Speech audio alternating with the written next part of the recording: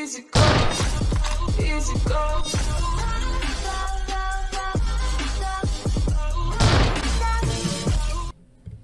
Hey guys, so all we're going to do in this video is show you the very simple process of actually dumping the files for State of Decay 2 so you can gain access to the assets if you wish to create your own mods and stuff like that. There's not much to it. All you need is the asset editor, and we're going to go ahead and get into that now. Now first, you're going to want to make sure that you have a place to dump the files to. So go ahead and either on your hard drive or on the desktop, go ahead and create a folder and name it whatever you wish. Something you'll remember and you'll know where it is.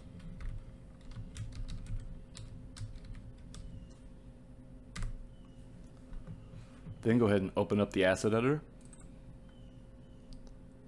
and make sure that you have the build set to 4.13. Then you'll go to Functions, Extract Pack File, and you're going to want to go to where you have the game installed on your computer. In my case, it is on the D drive, although you may have it on C. Now, if you have Steam, you will come to Steam, go to Steam Apps, then Common,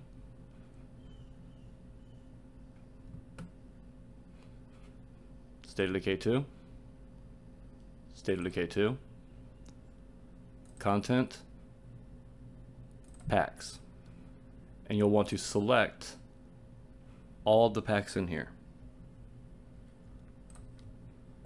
And then click Open. Now, if you have the Microsoft version,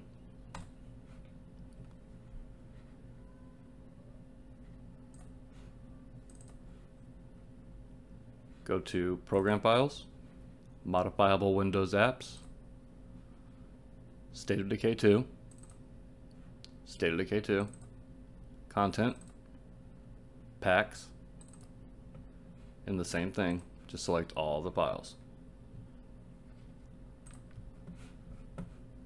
Click Open. Now this is asking you where you want to dump the files to. So select the folder.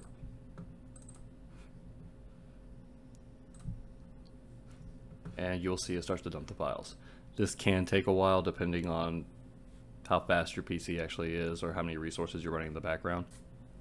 Now don't interrupt this process. You can shrink it down if you wish, but don't close it. It will take a while. I've seen it take anywhere between 10 minutes up to 25 or 30 depending on how fast your PC is. So let it do its thing, and then we will meet back here whenever it's finished.